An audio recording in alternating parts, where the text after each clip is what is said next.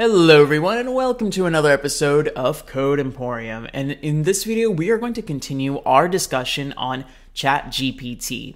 So what I'm going to do is I'm going to make this video into 3 passes, where in the first pass I'm going to just give a brief overview like I have been in my previous videos of just describing this entire process of how does ChatGPT work, probably in like 2 minutes or so. And then in the next pass, I'm going to go into further details of this step 3 over here. And then we're going to further then describe each and every single one of these components in greater detail. So if you want to get a better understanding of how reinforcement learning is used in ChatGPT, you've come to the right place. So let's get started. So pass 1, how does ChatGPT actually work?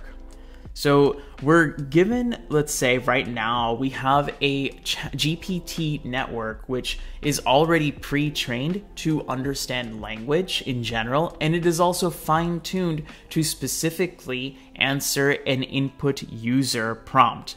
So the way that it is fine-tuned here is that we'll have labelers that will give in an example prompt as well as a response, and then it's going to be fed to the network for fine-tuning, and then fine-tuning parameters to be specific. Then once that's done, we now have a fine-tuned model, or a supervised fine-tuned model, which is called SFT here. Then in step 2, what we'll do is take a single prompt, pass it through the model multiple times. In this case, we'll pass it through the model 4 times in order to get 4 different responses. Then we'll have a labeler rank these responses of how well they actually liked these responses in terms of factualness, toxicity, and just other aspects of more human-like characteristics and optimal behavior. And when I say rank, it's also going to be giving a specific number between 1 and 7 to each of these numbers.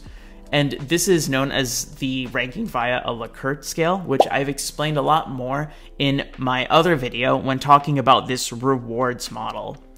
So check it out. These rankings are then going to be used to train a rewards model. The rewards model is also another separate GPT architecture, which takes in an input prompt. It also takes in one possible response, and the output of this is going to be a number from like 1 to 7 to just show how high quality is this response for this input prompt. Like I said, for more details, just check out my other video. Now for step 3, we use both of these models together.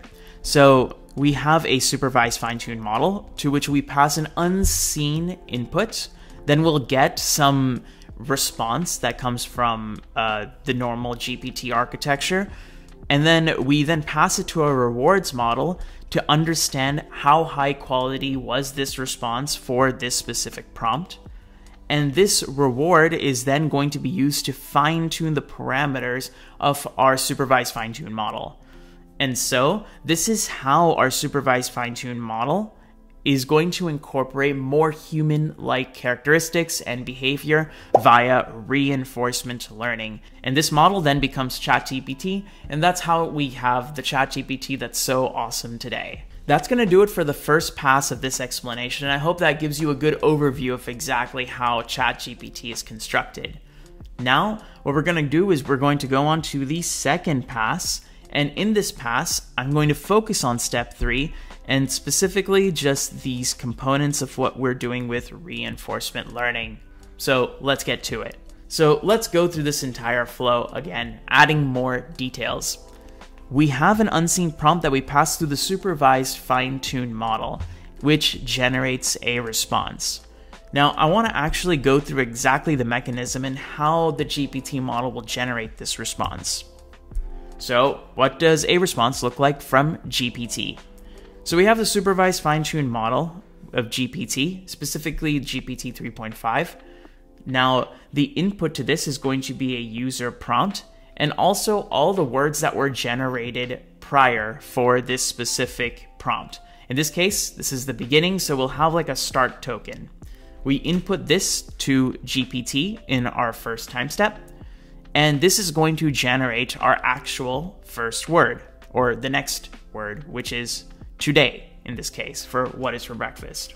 Now, in the next time step, today will now be a part of the input along with everything that came before it that we mentioned before, and it will generate now the next word in the sequence, which is, say, I. And then this process repeats where we take now the word that was generated as the input for the next time step, and we generate the next word, which is will. Then have, then French, and toast. And so you can see that the GPT model over here is going to generate one word at a time using all of the previous words that it had come before it as an input context. And so we have a user prompt. We pass it into the supervised fine-tuned model to generate one word at a time until all of the words have been generated for that response. Then this entire response is going to be passed along with the input prompt to the rewards model that is already trained. And so what's going to do is it's going to tell us how good was this response for this input prompt. We'll get a reward, and we now use this reward to fine-tune our original supervised fine-tuned model of GPT. Now, in order to make updates to parameters, it has to be used somehow in the loss function. And this is exactly what we do with this PPO model or technique. How is the GPT model updated? It is updated via Proximal Policy Optimization.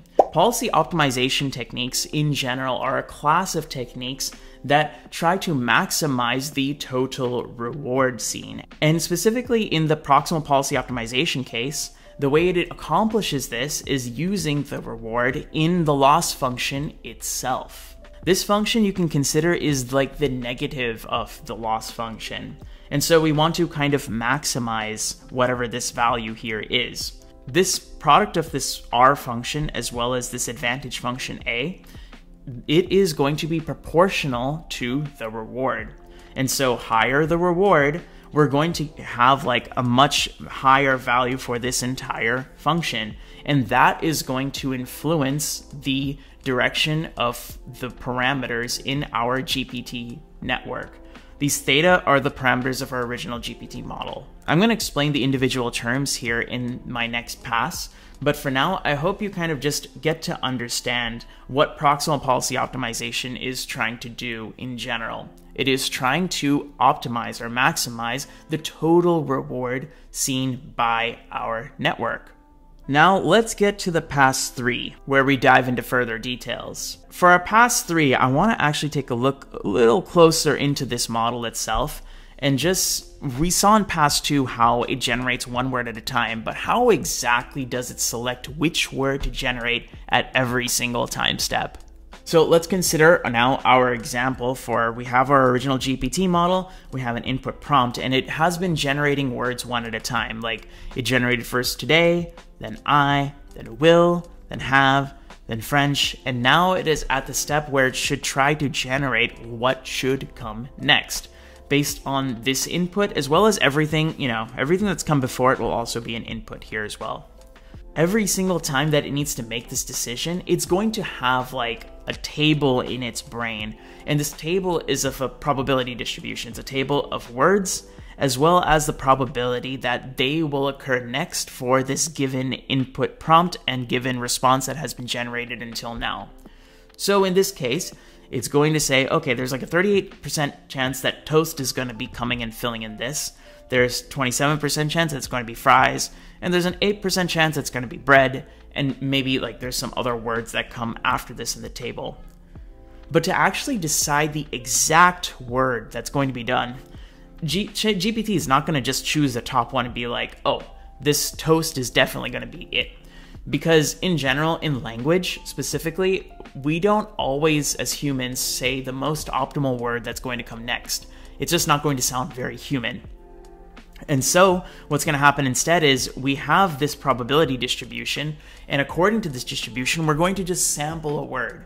So there's a higher probability that toast is going to be selected, but it's not guaranteed that toast is going to be selected. And let's say that in this case, if I pick some word, it just happens to be toast, and that's great. Then toast will come and fill this blank. But it could have very well been fries or bread at any point of time. And because this table is generated anew every single time we get a new input, and these inputs can be different every single time we use even the same request prompt, this is kind of why GPT, as you've seen probably in this initial case, that it can actually create different responses despite having the same input prompt. And because this response can be different every single time, even for the same prompt, we want to pass it into the rewards model just to check how good it actually was as a response. And like I mentioned in previous passes, we use this reward in our fine-tuned model to actually change the gradients and make some gradient update every single time we have an input prompt. Now, let's actually get into details about the loss function that's used to make the gradient updates. So, like I mentioned before, this is the loss function, or rather the negative of that loss function that we want to maximize. Theta is the parameters of our original GPT architecture and is going to be the parameters of our ChatGPT model to come. Now, T over here is going to be every single time we have one complete response, that is one time step. R is going to be a ratio or a rewards ratio, where it is the ratio of rewards with the new parameters for the given input prompt divided by the reward of the old parameters with the same given input prompt. And so if this is a very high number that's way over 1, that means that whatever parameter updates we're thinking to make now, they're actually going to be better, at least for this specific input prompt, than when the old GPT was for the previous time step. And so ideally, we would want to make these gradient updates in general. Now, A is going to be called the advantage function, and in reinforcement learning, the advantage function is a value that assesses how high quality the output was with respect to the input, which in our case is the same thing as a number that's proportional to the reward. And so overall, this product of R and A is going to be very high if the response is very good. And it's going to be very low, that is either like closer to even negative, because this advantage function can be negative if the response is very bad, at least for this given input. And so we want this product to be as high as possible. And that's kind of exactly what these policy optimization techniques do. They try to maximize the total reward. Now, this is great, but we also don't want to make the gradient update a little too large, because typically in learning, we want to learn step by step. And so in order to make sure that the gradient update is not too large, we will try to clip the upper and lower bounds of this ratio. And in this case, we can clip it by an arbitrary value of epsilon. We choose 1 as the center because if like the rewards ratio is 1, that means that the new parameter's reward is equal to the old parameter's reward, which means that in downstream, like the parameters themselves don't change. How large epsilon is will quantify how much we are allowing the gradient updates to change after looking at like a single example user prompt. For example, if it was like 0.1 epsilon, that means that this rewards ratio will be confined between 0.9 and 1.1, which means that we are only going to make minor gradient updates overall. And in fact, that's also why we're taking the minimum of these two values, so that we have literally the smallest update that we will be able to make. Now, why do we have an expectation over here? Well, this kind of goes to the fact that I mentioned before how we can generate for the same input multiple kinds of responses. And so we would want to simulate this input, the same input into GPT like multiple times over. And then we'll take an average of those values. And so this entire thing won't just be reliant on a simple like arbitrary output that ChatGPT happened to produce. And so we take this final value and we then make gradient updates via gradient ascent. Because now this is not a loss function, it's like the negative of the loss function, something that we are trying to maximize. And so we're going to keep performing this update for every time step t, that is every single time we see a user input response pair. And over time, this value of theta is just going to get better and better until eventually we'll get a model that is just non-toxic to a very high degree, factual to a very high degree, sounds more human to a very high degree. And that is ChatGPT that we see today. So that's going to do it for Pass 3 and also the conclusion of this video. And I kind of hope that this entire explanation helps you better understand exactly what is going on in Step 3. I have separate videos for Step 2 and going to be making another video for Step 1 in the near future, so do stay in tune for that. Thank you all so much for watching. I hope you all got a good understanding of what's going on here with this wonderful ChatGPT stuff, and I will see you in another video. Bye-bye.